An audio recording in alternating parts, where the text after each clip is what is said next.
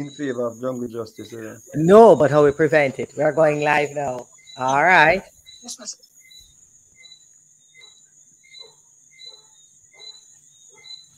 And we're live. Okay, so welcome to Orange Table Talk. And we are here again now with Mr. Vegas today and Ethnie Simpson of the No 9-Day Wonder Group. And what's the name of your other group that you are with again, Ethnie? The Women Entrepreneurs Network of the Caribbean. Yes, I know that network. And I met quite a few of your members. I don't think Mr. Vegas need much introduction, but Mr. Vegas is an artist who has been very vocal on social issues and how we should deal with those issues. I'm Patricia, Duncan, Sutherland from the PNP Women's Movement. And we host Orange Table Talk. We try to do every 2 weeks. If not, we do it at least once a month. And what we do is we cover issues that affect women and children and families. And we have the discussion with persons who are either experts in the field or have experienced the issues that we are talking about. And tonight we're going to explore the issue of the Sex Offenders Registry. We expect to be joined shortly by Donna Mottley, who is the spokesperson on gender and justice, right, for the People's National Party. And Donna has been in the justice sphere for quite a while as a lawyer. And, you know, we are hoping that she can give us some guidance in this as well and give people an idea of what's going on. All right. I'm not seeing the chat here, but are you seeing people online, Crystal? Yeah. Okay. All right. And so here we're going to talk today about the Sex Offenders Registry. Should it be made public in Jamaica? We've had a Sex Offenders Registry Act since 2016 or 2015, thereabout. Or the register has been there. The Act has been around since 2012, I think. And the Sex Offenders Registry is managed by the Department of Corrections in Jamaica. It is, in fact, a private registry in Jamaica. And there are groups of people who the Department of Corrections is authorized to give information to. And you get this information by writing a letter to the Department of Corrections. So today we want to talk about it because it's very, very current in Jamaica now. We have, you know, increased sexual crimes in Jamaica against women and children and some boys. We're not seeing much sexual crime against men in Jamaica or reported, much of it reported. But how do we manage this and how do we deal with this and how do we make sure that our society and our communities are protected? That's what's on the board. And we are even more, you know, like nervous about it now because we have seen in recent times very young children, 5 years old, being assaulted, sexually assaulted, and older women, 90 years old, being sexually assaulted in their homes. And so it seems to be on the rise in Jamaica. And what do we need to do at this point? So I want to say welcome, Ethnie, and welcome, Mr. Vegas, and welcome to all of those online. And let's hope we have an exciting conversation today. All right, Mr. Vegas, you want to start and give us your opening remarks on the situation as we have it now? Thank you for having me on the program. Yeah. Well, I've got involved with this advocacy for, I think it was 2005, 2006. I created the Jamaica Men Against Rape Foundation because of that Shanika Anderson case. Remember the 6-year-old downtown where she walked away or wandered away from her mother or grandmother. And when they found her, it was like, you know, it was so gruesome. It was hard to fathom how someone could do this to a child. Yeah, so I created Jamaica Men Against Rape, and ever since I've been trying to create this awareness and how to protect our children. And I've seen many cases over the years where we speak about them for a short period. And then that's it. It's swept under the carpet after that. I tried to link up with a few media houses over the years to some form of, you know, like when them have Crime Stop or them have give out word or something like that. So I had an idea, like, you know, for each case, excuse me, like one case a month, put up like Shanika and just a picture and the missing girls and the children that have been raped. And, you know, give some reward, like, you know, information, you know, like solve a case a month. So I was always trying to, you know, be this voice for the voiceless. So this is where we're at now. I took a look at the sex registry and I realized that it is useless. So I've been advocating for the amendment to the sex registry as well. To make it public. But I'm going to go deeper into that positive. And not only just to make it public, it's like I think it needs an overall.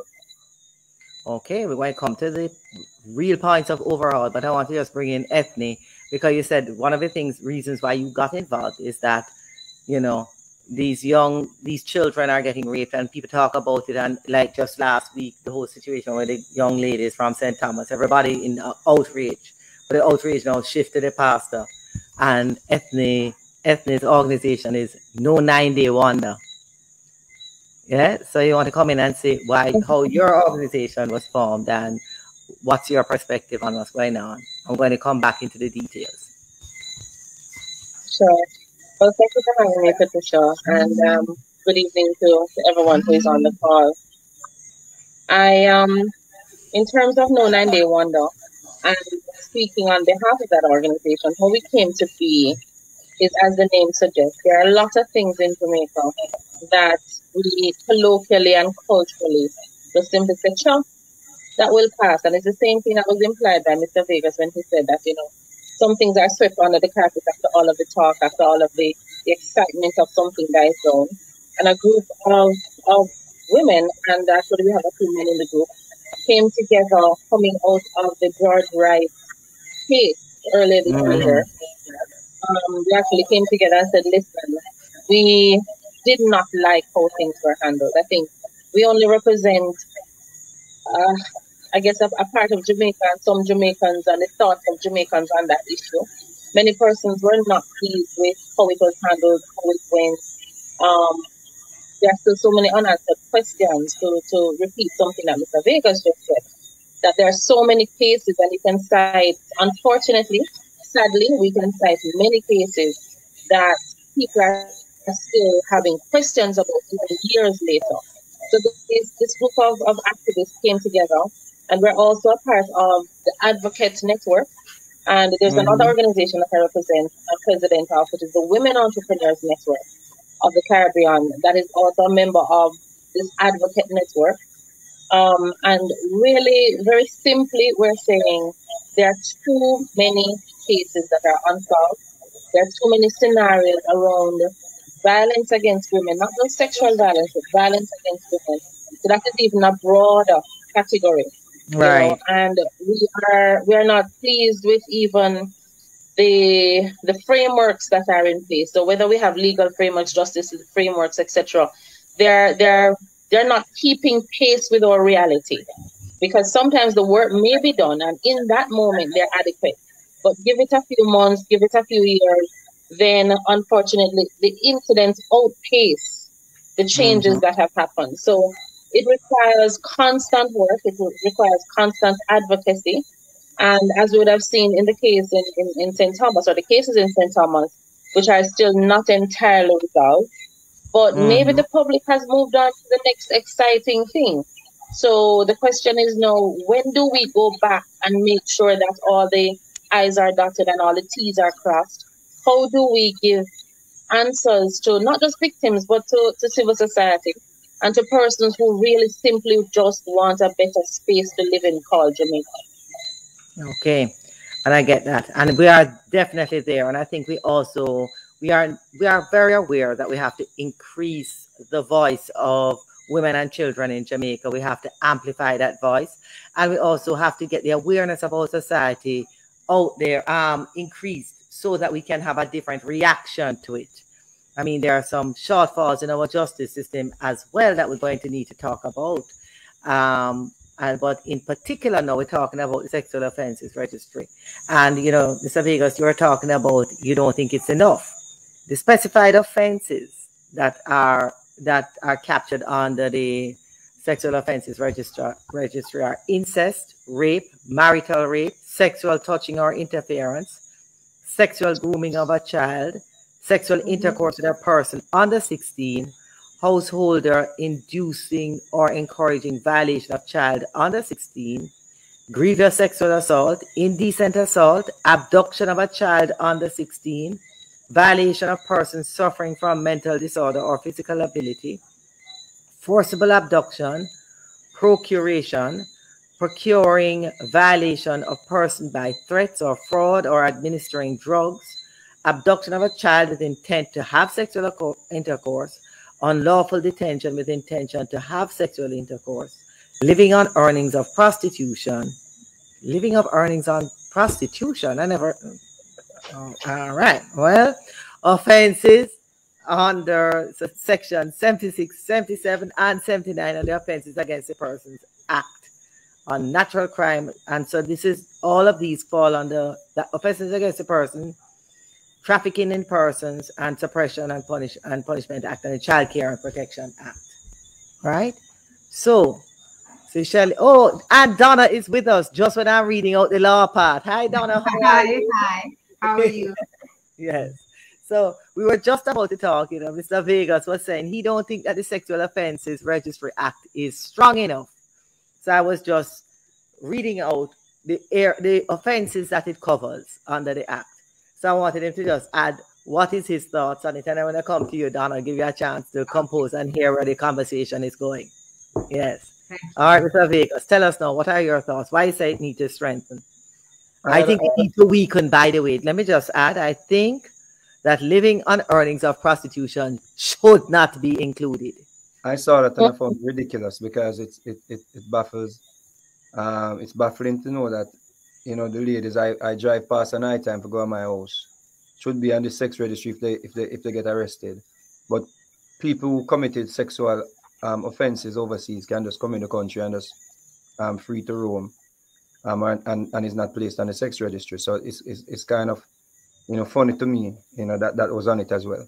But let us just look at even the 10 years that you're supposed to be placed on the sex registry. It's saying living on earning prostitution offenses under section 76, 77, and 79 of the Offenses Against the Person Act, unnatural crime attempts, an outrage or decency offenses, such and such and such. So what I want to look at, the Act offenses under section 10 and the Child Care Protection Act prohibit against sale of trafficking children, reporting. Sex offenders who are not exempt from registration and reporting requirement shall within 3 days from being sentenced, 3 days from being sentenced, yeah, to go on the sex registry. So if it's 3 days from being sentenced, you go on the sex registry, and it's a 10 years mandate that they implemented, right?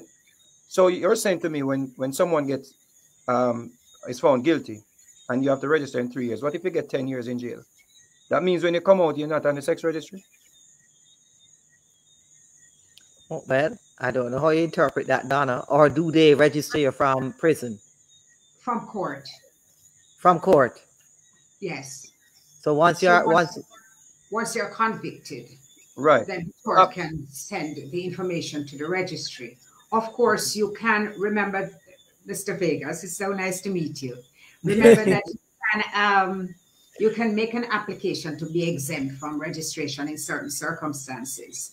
For example, if it was a case of incest and you want, you know, your identity to be protected and so on, there are circumstances that the judge can explore to determine whether or not you should be exempted.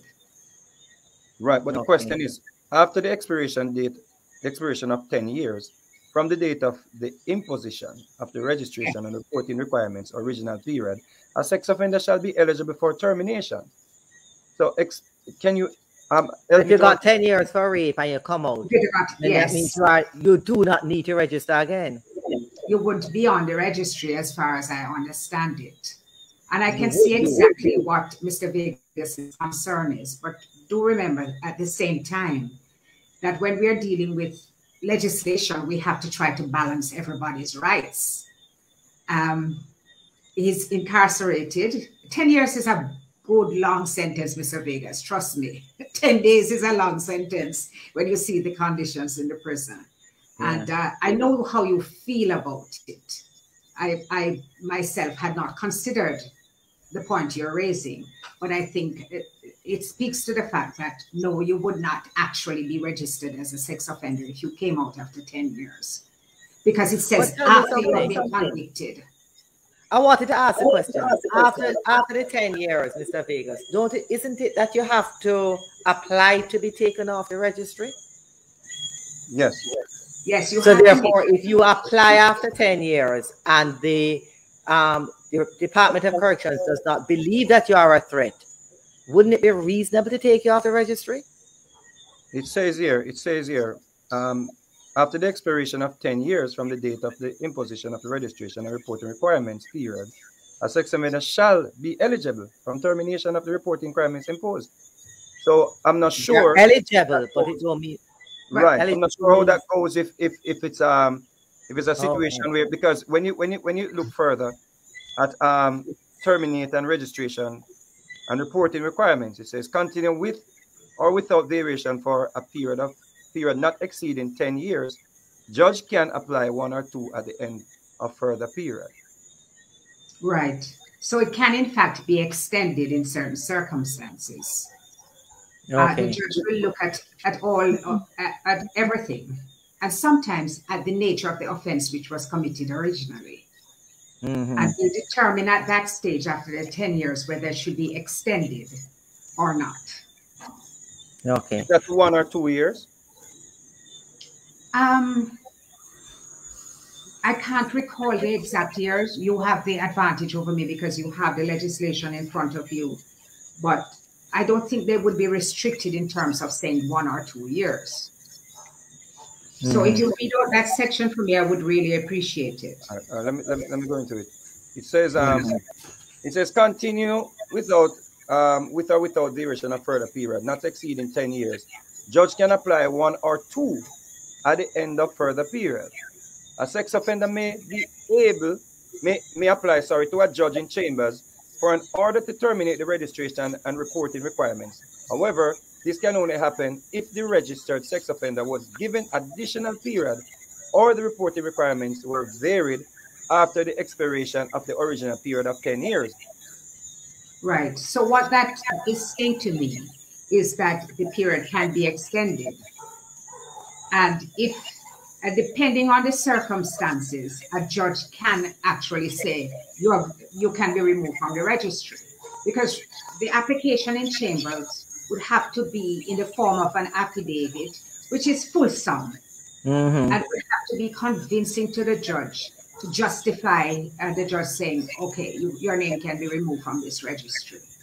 And I believe, although let's just be fair, it is very difficult for us to see how it is that the law is applied and how it is that the sex offender is registered. And that's precisely what we're talking about now, because the whole thing is shrouded in so much secrecy. Yes. You really don't have an opportunity to determine whether or not it is working. And I remember when we were reviewing this piece of legislation, there were some people who couldn't even really say how the sex offenders registry was functioning. And indeed, I looked back at some WhatsApp messages that I had sent to say how many people have registered, and I couldn't get a figure at the time. What I was told is that they were aware that persons were registered, but could not say how many.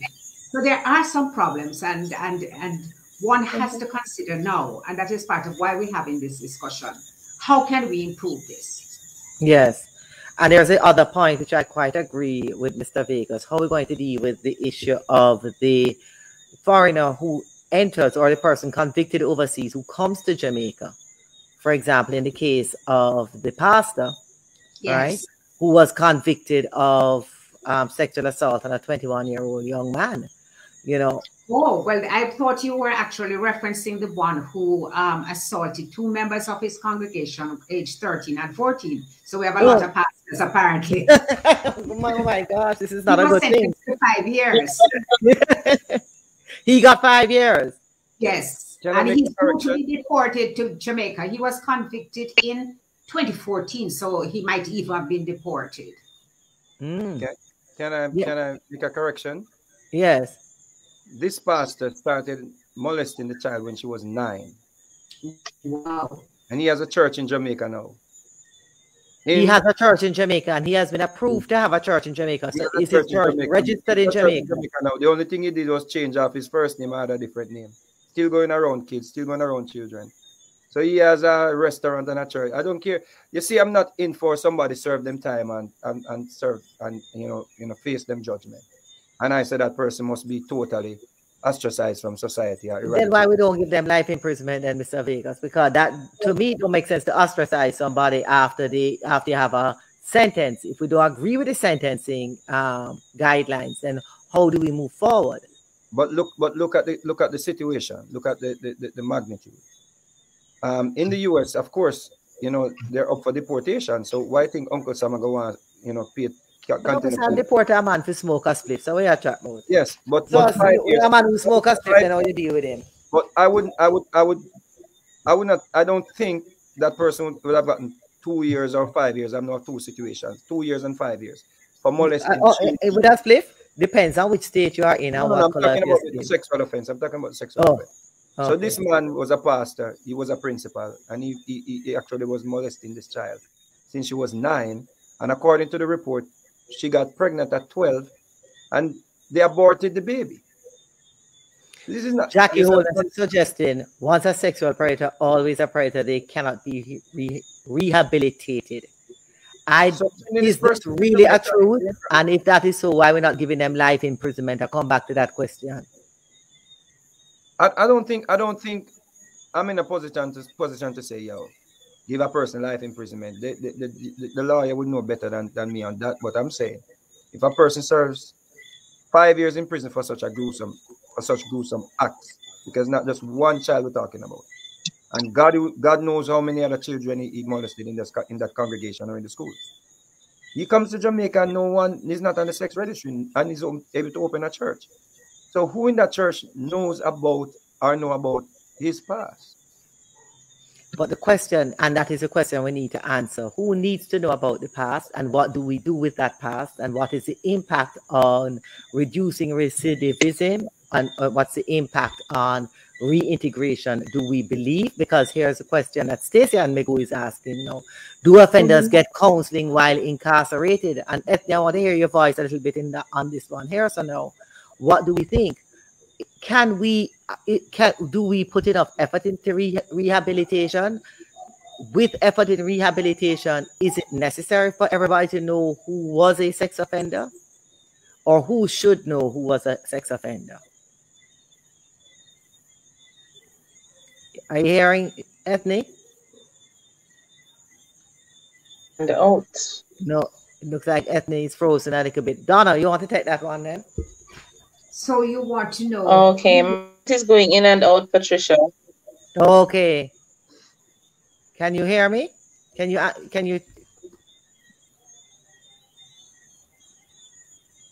How are you now? Can you answer now?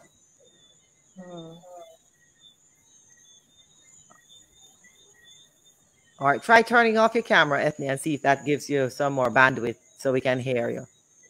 And in the meantime, I'm going to switch to Donna. And Donna, could you give me your perspective on that? So we're talking about... Go ahead. This is something that has been very concerning to me. Because when you look at who can access the registry at this point in time, it is the police, the somebody, let me not, persons engaged in professional counseling of sex offenders, prospective employers, and employees of the sex offender, persons managing facilities for the care or treatment of vulnerable persons at which the sex offender is or has applied to be, a patient, employee, or volunteer, persons managing educational institutions at which the sex offender is enrolled or is seeking to enroll, and persons acquiring information approved by the Minister for statistical purposes, parent and a parent, guardian, caregiver, nearest relative or person having an association with the sex offender. And one of the things that I ask myself is, if you are employing somebody who does not disclose that they have a record, because it's not on every form that you are expected to say whether you have a conviction. And on some forms of application, even if you have a, say you will say that you don't have a conviction, but you're not really required to present a police report. So I'm struggling with some of these categories to say, how would they know that they need to apply for this information? I will tell you that I believe that the registry should be to protect those persons who are potential victims. And so if you're a predator, you're a predator. You're going, unless the therapy is intense, it is very difficult for you to be rehabilitated. Ethnie, can you come in now? All right, Ethnie, are you hearing? I was hoping that Ethnie could join. Yes, could come in as well. Well, I want to, on that point, once a predator, always a predator. So if a man commits murder and has done his time, then what is the impact of that? No, but let us be clear. We're not discussing here. Internet has been doing it. Yes, I realize. So you want to add your voice to that conversation now, Ethnie? We're talking about once a predator, always a predator, or should you have intense counseling in prison, and then therefore what it should be our reaction to making the registry public? Well, I think it depends on the perspective that you're taking it from. From a legal perspective, you know, the rights of people matter.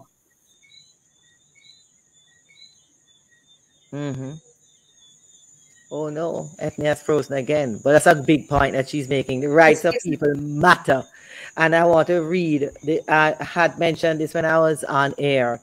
In the UK, in the United Kingdom, in the case of R on the application of F and Thompson versus Secretary of State for the Home Department, the court held that public notification scheme as part of the sex offender registry implementation was a disproportionate interference with a convicted offender's right to private life under Article 8 of the European Convention of Human Rights, and declared it incompatible with the convention on this basis. So if all people's rights matter, how do you manage that? Well, remember, Ethnie, I'm not sure. Can you participate now? I am hoping so, because my internet is up and down, up and down. I'm out in the sticks here. But the point I was making, and then I'll follow up. Yes. Okay, the point I was making is that yes, rights do matter. It's difficult, especially when you are on the receiving end. When you are the victim, it's you're not going to have the kind of compassion for the perpetrator if you are the victim, or if you are the family of the victim. There are many of us who have been, blessed not to have gone through particular gruesome experiences, but regardless, it doesn't insulate us from the trauma. It doesn't insulate us from the emotional upheaval, which is what I think, Mr. Vegas is getting at. And even though you may not have experienced it personally, you will still want to ensure that that does not happen to someone else. I believe that rehabilitation is possible.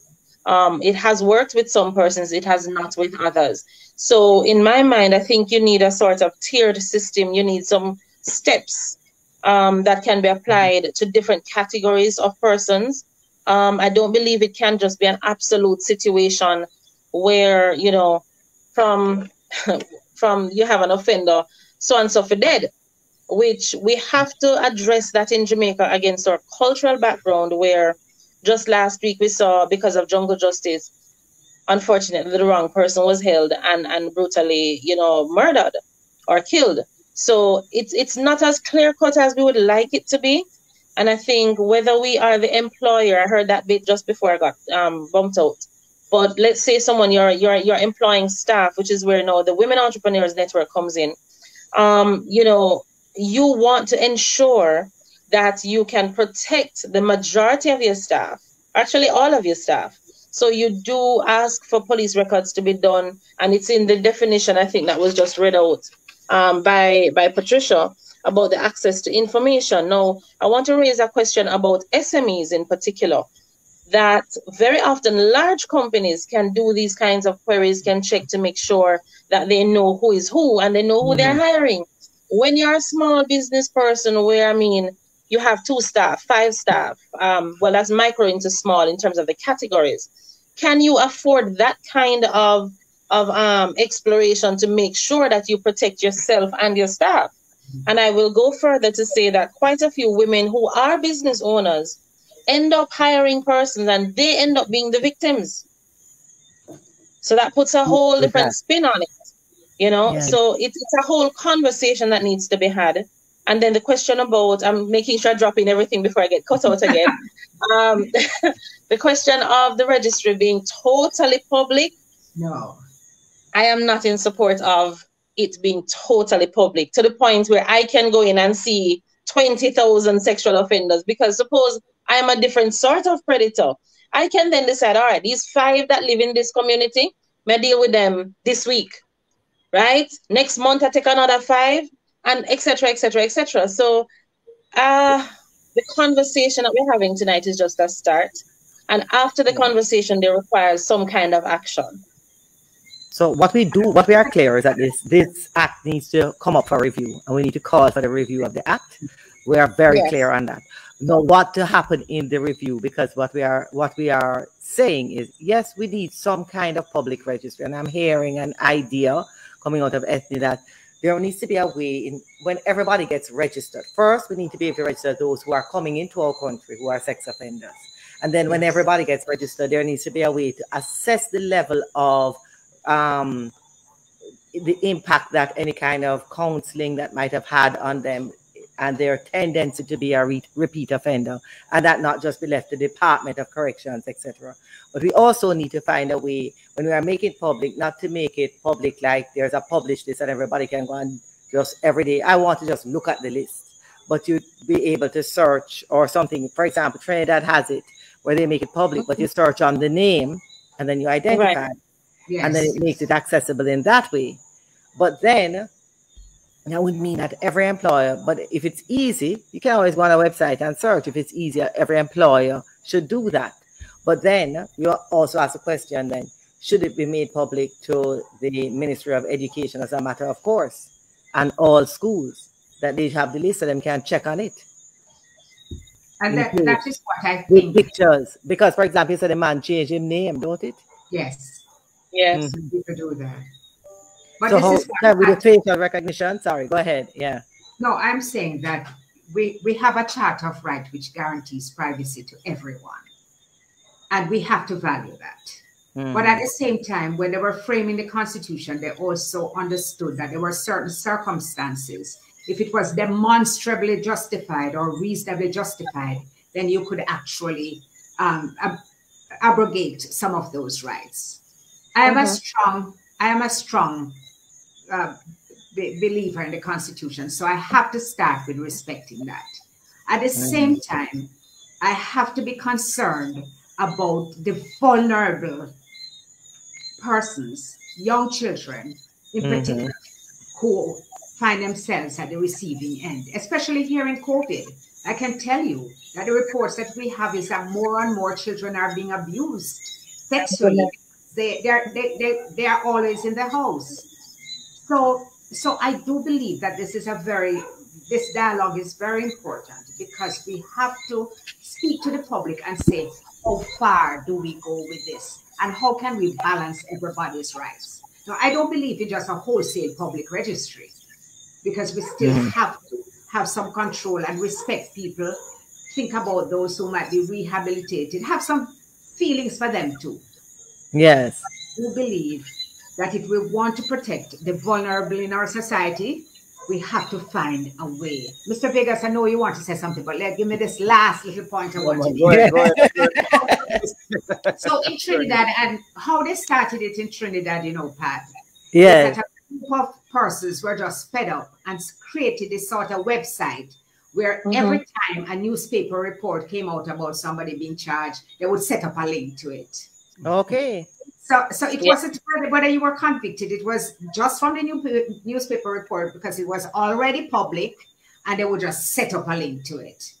And of course, because of this sort of surge of public interest, the authorities in Trinidad decided that they had to give some kind of access, but they had to also monitor how the access was done. So we in Jamaica need to think and have that discussion. Yes. And you know, the truth is that we have been at the forefront of women's rights in Jamaica. So we really are behind now. We can't stay too far behind. So Mr. Vegas, it sounds like you go and set up the website with the link to every Gleaner article or every Observer article. I was going to ask Miss Mottley, you know, what kind of prophet she is. Because I just text Mr. Vegas, please call me Donna though. All right, sorry. I just wanted to keep it respectful. So I just said this to Gail, I think 2 days ago, like, yo, we need to revamp the Jamaica Men Against Rape website. And when somebody's convicted, because, you know, I can't put up somebody who was just merely being accused of this thing, because trust me, right now the climate, people send me information every day, and when we check it out, it's like people just want to. Yes. I see a lady there, they put up her father picture. I say, yo, this must be like, you see him? I call her, I say, father, molested. She said, no, but them no want her to have no man. I said, they can't put up the man picture. So the man, you know, so you have to be very careful. So it's a good thing you said this. It's a good thing you said this, because maybe it's this we need to do to grab the attention of the people that can make the change. So but that's definitely one of them. Right, I keep hearing a lot about oh, we can't make this thing public. We can't make everybody know about this thing. But you know what's sad? We can go downtown and see the names of all the missing children that is public. You see? So many children, you go and you see them name carved in the wall where their names are made public. So when are we going to start putting the main focus on the victims and stop looking more at the you know, other part of it I want to bring into this conversation, though, how we going to prevent some of these victims? How we going to get the social workers on the ground in the communities? Because a lot of the issues of incest in Jamaica come about because of some strong beliefs that have been handed down through generations, that if some conversations happened around it, that maybe we could change some behaviors. Right? So I think in this whole conversation, it's not just we need the review of the law, and I think we're calling for it, and we're glad that we have Senator, and we put the Senator now, Donna Scott Mottley in there, so we can ask her to call for this review in the Senate. That it's time for us to do this review, because it is one of the things that will help us as a deterrent and also to manage when we put people at risk, both the perpetrator and the victim. Because when you put a perpetrator in a situation that a predator in a situation that would put temptation in front of them, if they don't want to, then it makes it even worse. So we want to manage that. And we also want to continue the call. We need an army of social workers in Jamaica on the ground, an army of social workers, not just for the purposes of preventing violence against our children and women, but also for the purposes of teaching our men and women how to relate to each other so we can have positive gender relations in our country. Right now we have too many negative relations. The domestic abuse, you have Mr. Wright beating his girlfriend and then she's going back to him. You have the other lady in Hanover where she takes so much beating, but she's going back because she said, just drop the case, drop the case, drop the case. You understand? Well, so, if I may jump in, Patricia, you know, going back to the title of our conversation too, I sort of want to broaden what it is that we're looking at. I remember a conversation I had with someone and I said, listen, what if, because as an entrepreneur, you deal with a lot of what ifs, right? As much as I'm an activist and a gender focused person, we deal with a lot of what ifs. So what if a parent has a child who is going to university in Kingston or Montego Bay or whichever cosmopolitan area?